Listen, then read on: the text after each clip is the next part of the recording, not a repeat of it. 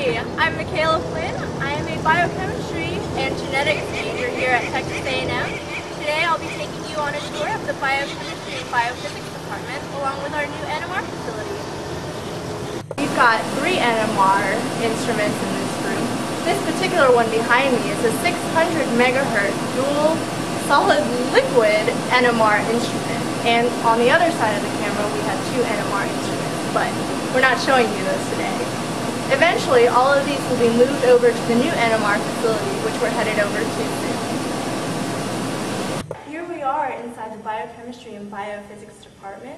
This is our lovely first floor atrium, and to this side is one of our large lecture halls where we host very many interesting seminars throughout the year.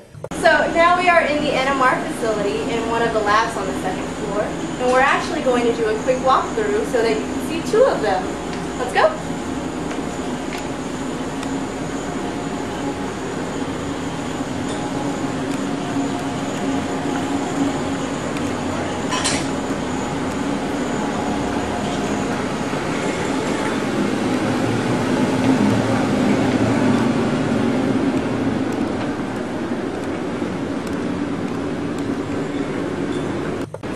Just in the Peterson lab. Here's a quick tour of the Deveron lab. Check it out.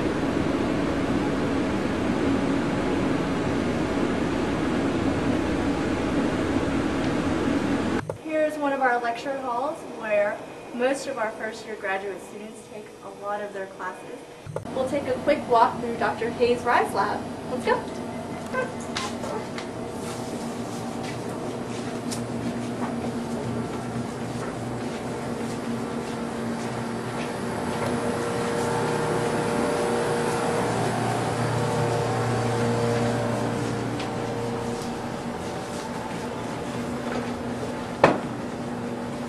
We are now standing in front of the protein chemistry lab, one of our fee-for-service labs where we do a lot of proteomics work, including amino acid sequencing and mass spec.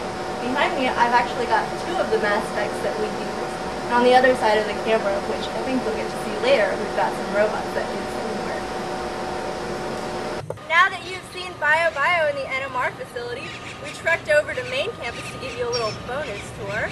We are standing in front of the Interdisciplinary Life Sciences building, which houses a few of our other professors, including Dr. Jim Saccatini. And we're going to go check out his lab right now. Let's go! Here's a quick peek at Dr. Jim Saccatini's actual wet lab, where they do everything from protein purification to crystallography. And actually, we'll get a chance to look at the crystallography lab in just a second. Here's a quick peek inside the ILSB building. Check out the architecture of this atrium.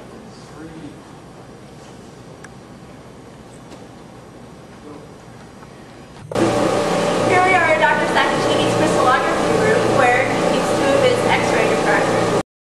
We are now in Dr. Jim Saccatini's lab, standing next to one of their SciBio robots, which they use for a multitude of things, including, as you can see right now, cherry picking and fluorescence plate reading.